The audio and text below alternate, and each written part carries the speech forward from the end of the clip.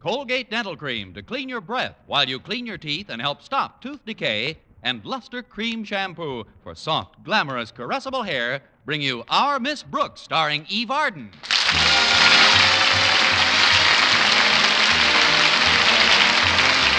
It's time once again for another comedy episode of Our Miss Brooks, under the direction of Al Lewis. Well, there's no doubt about it. The hopped-up jalopy has replaced the tandem bicycle in most of our high schools. And occasionally, reckless driving poses a problem to the faculty. Our Miss Brooks, who teaches English at Madison High, became acquainted with this problem last week. It was on Tuesday, to be exact, and I became intimately acquainted with the problem. As I was crossing the street, a wild-eyed kid bore down on me in something that looked like a torpedo with 4 wheels and a raccoon tail. If I hadn't been wearing my gym shoes, I would now be welded to the grill of a Model A. At breakfast Wednesday morning, I discovered that Mrs. Davis, my landlady, was concerned about this problem, too. I tell you, Connie, it's getting so dangerous that a body doesn't want to walk in the street anymore. Not if it has a head on it, it doesn't. The poor traffic cops have their hands full. Well, the police can't correct this recklessness by themselves. We've got to do something about it in our schools. Say, how do you like this for an idea? Wonderful, Connie. It's just what this town needs. But I haven't told it to you yet. Oh, I'm so sorry. I've been seeing a lot of my sister Angela lately. She's so absent-minded, poor dear. Yes, I know, Mrs. Davis, but please listen to this. I'm going to suggest to Mr. Conklin that we form our own student police force. It would be made up of students who drive their own cars, and they'd have the power to arrest anyone who violated traffic laws. That sounds good. It's just like self-government, isn't it? It's more like self-preservation. Another thing you should do is to start a class in driving at Madison. You might have something there, Mrs. Davis. You know, Clay City High has a driving class. I know it. And their principal, Jason Brill, is Mr. Conklin's arch rival. Why, he even donated his own car for the class. I remember reading about it. Mr. Conklin should certainly go for my ideas, if only to show he's as progressive-minded as Mr. Brill. Oh, that's Walter Denton. He's driving me down to school. I'll just be a minute, Walter. See you tonight, Mrs. Davis. All right, Connie. Now, don't forget to tell Mr. Conklin your ideas about the student police force and the driving class. I won't. And remember our safety motto. Which one is that? Which one is what? Our safety motto. Oh, that's a dandy one. Yes, it should catch on in no time. Well, goodbye again, Mrs. Davis. Yes, indeed. Good morning, Walter. Good morning to you, oh fairest of the faculty. Did you notice anything different today? Different? Let's see. Oh, yes, you've got jam on your face instead of peanut butter. No, I don't mean about me. I mean about my car. Take a good look. Well, for heaven's sake, who stole your fenders? And what are those outlandish pipes sticking out for? I know you're not very mechanical-minded, Miss Brooks, so I'll make it very simple. Stretch Snodgrass and I hopped it up in auto shop at school. You see, first of all, we dropped the chassis springs, we put in a lightweight camshaft, 2 Winfield downdraft pots, and a 4-port Riley super-speed high-compression head. Do you follow? Not quite. What did you say after you said, I'll make it very simple? Look, just hop in, and I'll show you how this heap of heavenly hot iron can dig out. Comfy, Miss Brooks? Snug as a bug in the engine room of a destroyer. My legs are sort of tangled up with these pipes and valves, but what's this strange thing sticking out of the engine that looks like a thermos jug? It's a thermos jug. I strap my lunch to the engine because Mother likes me to have a hot meal these days. Well, nothing like a nice bologna and battery acid sandwich. Let's get started, Walter. Hang on, Miss Brooks. I'll turn her over.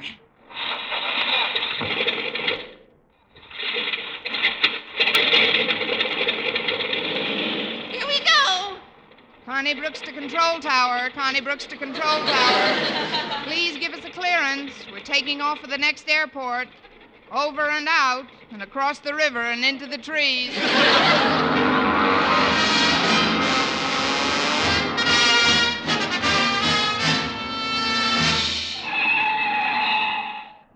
here we are, Miss Brooks. From your place to Madison High in exactly 4 minutes and 9 seconds. Say, Miss Brooks, you look a little blue. What's wrong? Nothing's wrong. What color do you get when you hold your breath for 4 minutes and 9 seconds? I didn't mean to frighten you. Uh-oh. Mr. Conklin just got out of his car up ahead. I better park somewhere else. He can't stand the sight of me. I'll talk to you about your driving later on, young man. Right now, I've got something to take up with our beloved principal. Okay, Miss Brooks. See you in class.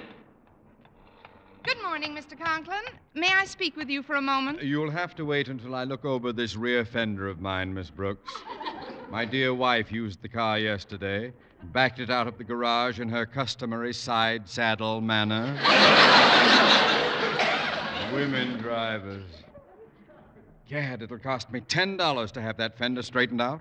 Oh, not necessarily, Mr. Conklin. You could put it into the school shop, and the boys will be happy to fix it for nothing. Just what I was thinking. The boys in the school shop will be happy to fix it for nothing. Now, what is it you wanted to talk to me about? The reckless driving among our teenage citizens. The local police force just can't cope with it alone. Now, what I had in mind was a student police force with authority to discipline themselves. A student police force? But who ever heard of such a thing? It's preposterous. No, it isn't, Mr. Conklin. The kids would be ashamed to be caught driving recklessly by their own friends. And in conjunction with the police force, I think we should have a driving class at Madison. You mean you are actually proposing that we teach our students to drive an automobile during the regular school hours? Those who need it, yes. We could... Oh, look who just got to school. It's Mr. Boynton, isn't it? But he's behind you. How could you tell? By the way your eyeballs spun around in their sockets. They always do that when I get something in my eye, especially him. Good morning, Miss Brooks, Mr. Conklin. Hello, Boynton. Sir, there's something I want to suggest to you. In a moment, Boynton. First, I'd like you to listen to an idea I just had. Yes, sir? What would you think of our instituting in this school a student police force? A student police force? Exactly. One with authority to discipline each and every offender among the student body. Say, that sounds like a fine idea. You really like it? I love it. I hate it. I mean, that was only part of it. Please, Miss Brooks, please. I'd like to hear what Mr. Boynton has to say to me. Well, sir, it was just that I read where Jason Brill over at Clay City has organized a driving class for the students, and I think we should follow suit. Some days it doesn't pay to get out of bed. A driving class, eh? Now, that's what I call a sterling suggestion. An extremely original thought, Boynton. It is with a great deal of pleasure, therefore, that I hereby appoint you Madison's driving instructor. You will give your first lesson at 2 o'clock today. Oh, but Mr. Conklin, I can't give any lessons today. I've got too full a schedule. Besides, this isn't a job for just one person. From what I've read of other schools, it's usually operated by a team of teachers. Oh, I see. Well, who else should we get? Well, how about Miss Brooks here? Miss Brooks? Boynton, are you suggesting that we have a woman teach our already reckless drivers how to operate a motor vehicle in safety? Isn't that like carrying coals to Newcastle? I don't mind. I'll wear gloves. Well, I've driven with Miss Brooks many times, sir, and I can assure you she's extremely competent behind the wheel. I suppose there's nothing else we can do. So against my better judgment, I hereby appoint you one of the instructors, Miss Brooks. Oh, you won't be sorry, Mr. Conklin. I'll make you glad you picked me. You'll see I'll do a great job with these kids. I'll get them right in line. Yes, sir. Step back, Miss Brooks. You're fogging my glasses. Yes, Mr. Conklin. Now, for the head student traffic officer, I'd like to submit the name of Walter Denton. Walter Denton? But I've seen that idiot drive. To propose Walter Denton as a police officer is devoid of any spark of intelligence, Miss Brooks. But you're wrong, Mr. Conklin. Don't you see, this is a perfect example of criminal psychology. By making the worst offender a law enforcement agent, he is automatically eliminated as a reckless driver. Well, that does seem to be a pretty logical argument, sir. Wait a minute, both of you. While you were talking, I was thinking. Why don't we appoint as head of the student police force somebody like Walter Denton? That idiot driver? Don't you get it? By making the worst offender a law enforcement agent, he is automatically eliminated as a reckless driver. Mr. Conklin, that's a stroke of sheer genius. Let me shake your hand, sir. Here. Well, Miss Brooks, do you care to add anything to my little plan? Yes, sir, I would, but there's one thing that prevents me. Oh, what's that? I can't seem to get my words out of your mouth.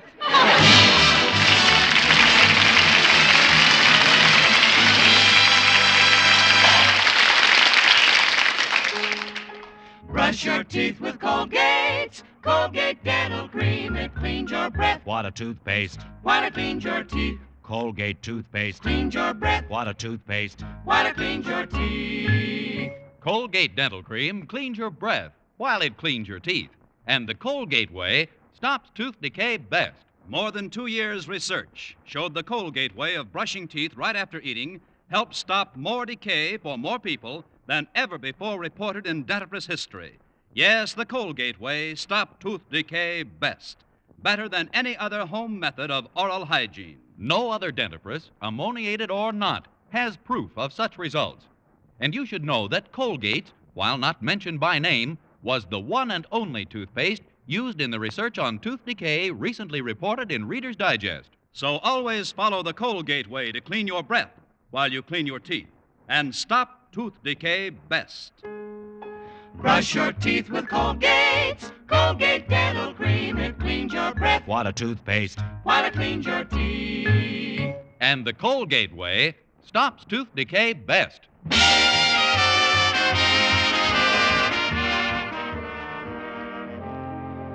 Well, right after lunch period, Mr. Boynton had to go down to the biology supply house. I wanted him to stay and help me with the driving lessons, but he said he couldn't afford to miss a great opportunity.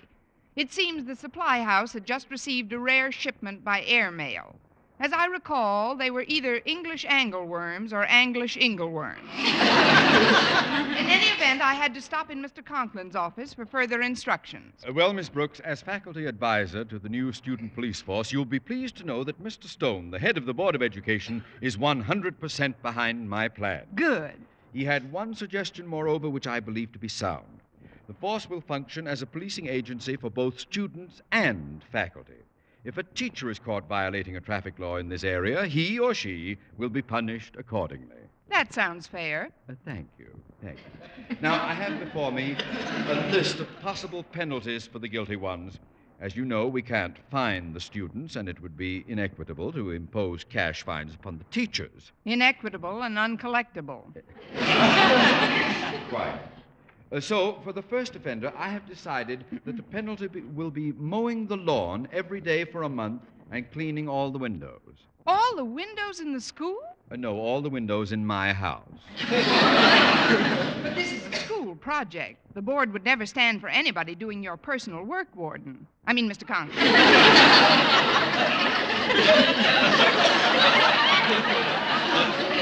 On second thought, nothing succeeds like good old KP.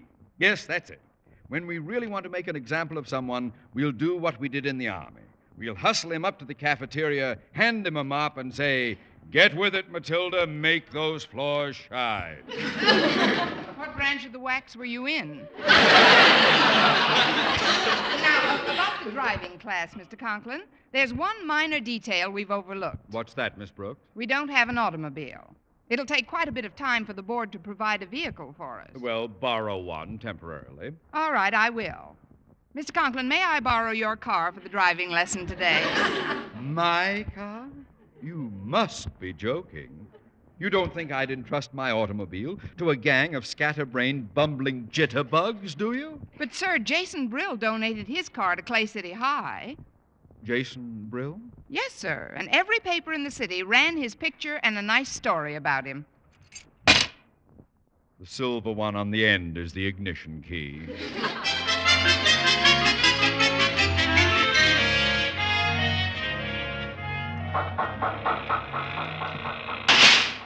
Hey, wait up a minute, Stretch.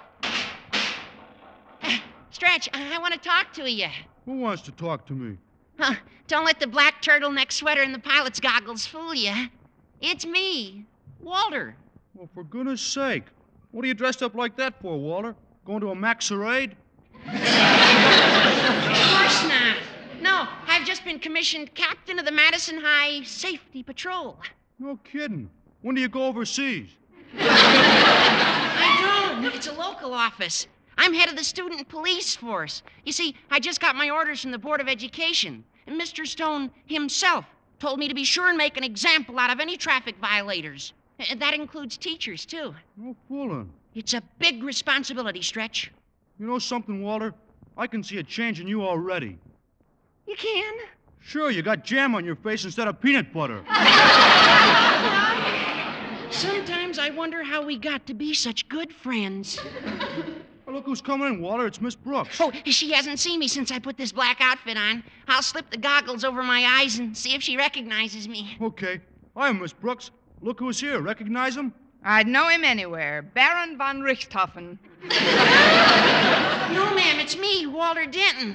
Now, this is the outfit I'm going to wear for tracking down traffic criminals. Well, I've got to get ready to go on patrol, Miss Brooks. Will you excuse me? Of course, Baron. Walter. See you later, Captain Denton. At ease, my man. Well, see you at the lineup, Miss Brooks. I'm looking forward to it. Well, Stretch, Mr. Conklin sent his car over here to be repaired. Could you tell me where it is? Well, it's right there. That's the one I just finished working on. You? Yes, ma'am. I straightened out a fender for him. It's as good as new now. Oh, fine. Also, I had an extra hour to kill in the shop, so I went under the hood and fixed up Mr. Conklin's clutch, retimed his distributor, and checked his ignition system. But I've got to give a lesson in that car. Oh, don't worry about that, Miss Brooks. What I done couldn't make too much difference. Not when I had to work in the dark like I did. In the dark? The bulb burned out in my work light. I did the whole job in total blackness. But why didn't you put another bulb in the work light? My motto is, don't tackle no new trouble till you conquer your old trouble. Anyhow, I better tell you about a few simple changes I made in the mechanism. I discovered them after I got the light fixed. I wish I knew more about self-hypnosis. Go on, Stretch. Well, first of all, to let out the clutch, you use the brake pedal instead. That's a pretty simple change. All I have to do is put my right shoe on my left foot. Please continue. Well, I jazzed up the motor so it can really dig out, only you use a hand throttle. The gas pedal now acts as the brake. Where's reverse? In the glove compartment? No, ma'am. I eliminated reverse. And also first and second. And I fixed the ignition so you have to turn it on from under the hood. That way nobody can steal the car. Who'd want it? Stretch, before I take this flying saucer out of here, are you quite certain I won't have to steer from the back seat? Gosh, no, Miss Brooks. That'd be dangerous. Stretch, remind me to mark your next test paper with an empty fountain pen.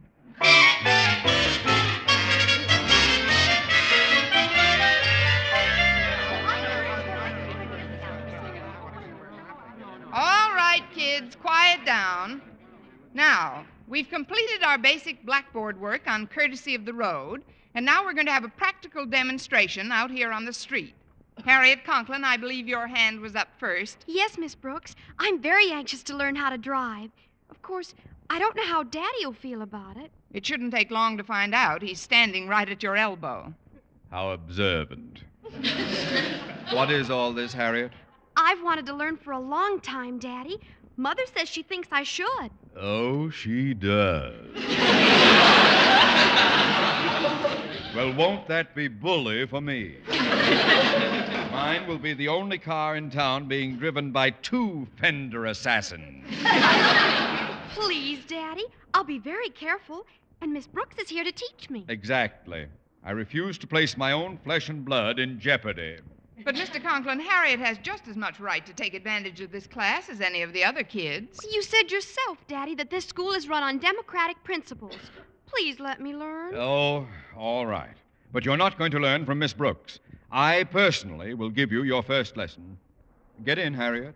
But, Daddy, what'll Miss Brooks do? Your precious Miss Brooks can climb in with us. Now, come on. Maybe I can teach you to operate this vehicle and still eliminate some of the natural female driving instincts. Before you start, Mr. Conklin, the ignition is on, but I think you should know. Please get in. Yes, sir. Mr. Conklin, I'd like to explain something about the mechanism of this car. It's got a new kind.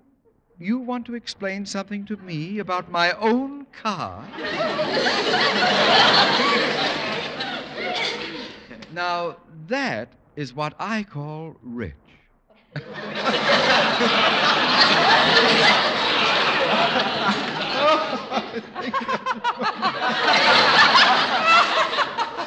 What are you laughing at?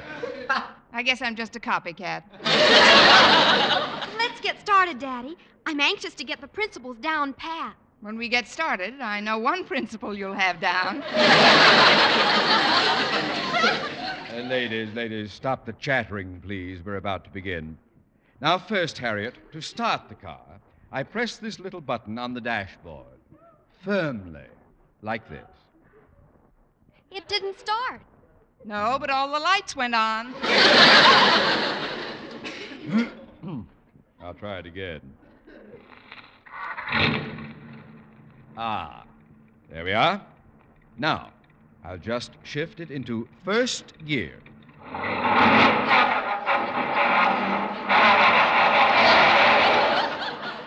What's this? The clutch won't move. Of course not. You've got to step on the brake.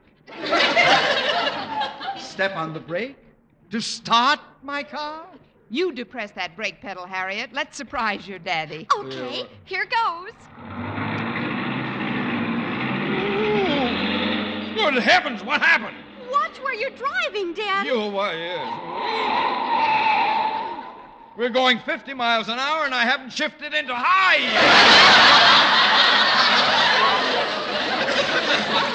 Sure you have, Mr. Conklin. There isn't any first or second gear. Oh.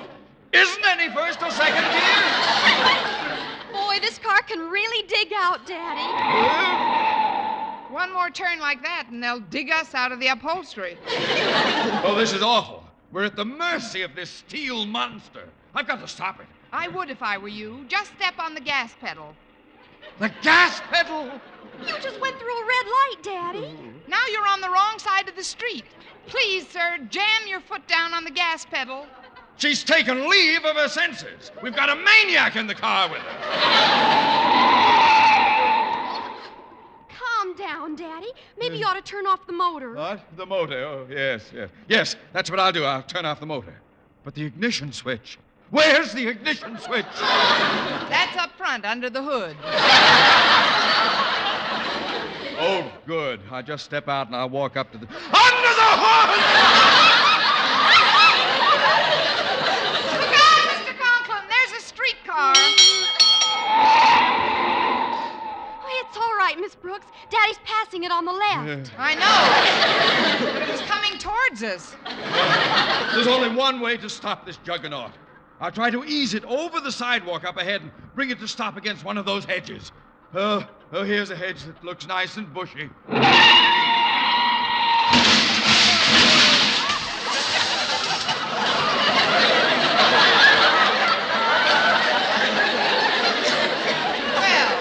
what do you know? They trimmed it.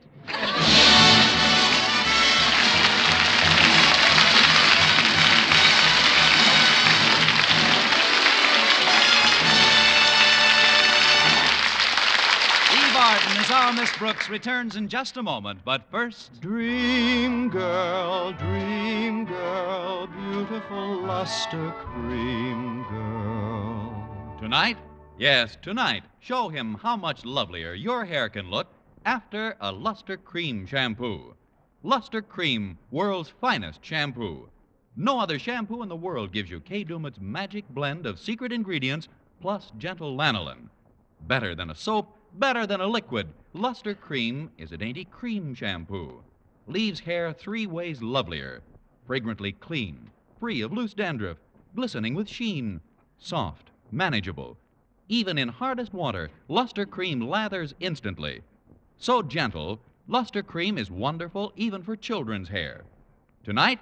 Yes, tonight, try Luster Cream Shampoo. Dream girl, beautiful luster cream girl, you owe your crowning glory to a luster cream shampoo. And now, once again, here is our Miss Brooks. Well, as soon as we determined that no one was injured, Harriet tried to console her father about the condition of his car. The insurance company will take care of your car, Daddy.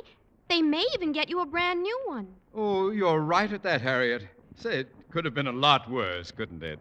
Turn your head slowly to the left, Mr. Conklin. What? Stop in the name of the law.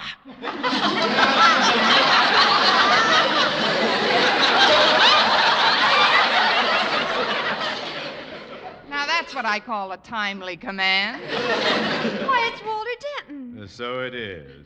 Well, you just keep your nose out of this, Denton. You will kindly refer to me as Captain Denton. You forget, sir, I was commissioned by your superior officer, Mr. Stone, head of the Board of Education. What? But there's no reason for him to hear this. Not unless you're recalcitrant. Nice word, Captain Denton. Thanks, Miss Brooks. May I borrow your pencil, please, sir? My pencil? Oh, yes, of course. Here you are, Captain. We were just driving along at a normal rate of speed, but suddenly things How seemed do to you spell psychopathic? Psychopathic. Psychopathic.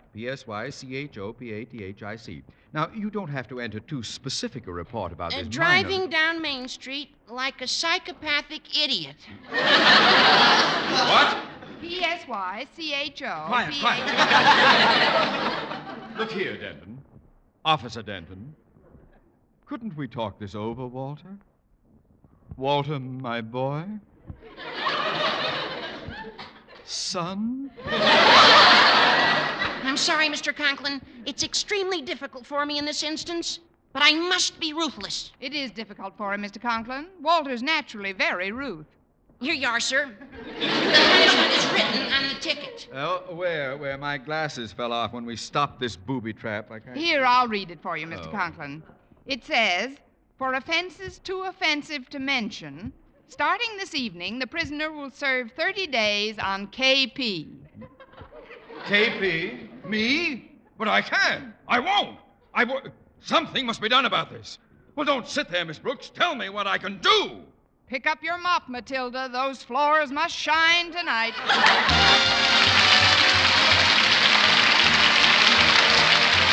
This is Vern Smith reminding you to tune in next week to another Our Miss Brooks show, brought to you by Luster Cream Shampoo for soft, glamorous, caressable hair, and Colgate Dental Cream to clean your breath while you clean your teeth and help stop tooth decay. Our Miss Brooks, starring Eve Arden, is produced by Larry Burns, written by Al Lewis, with the music of Wilbur Hatch. Mr. Boynton is played by Jeff Chandler, Mr. Conklin by Gail Gordon. Others in tonight's cast were Jane Morgan, Dick Crenna, Gloria McMillan, and Leonard Smith.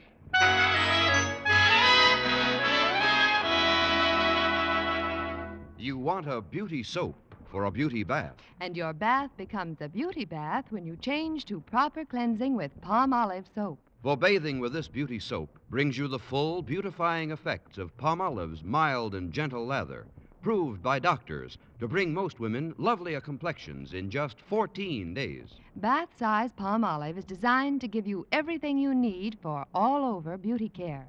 Fragrance for daintiness, mildness for loveliness, purity for gentleness, big bath size for thriftiness. So get big bath size Palmolive. So mild, so pure, so right for all of you.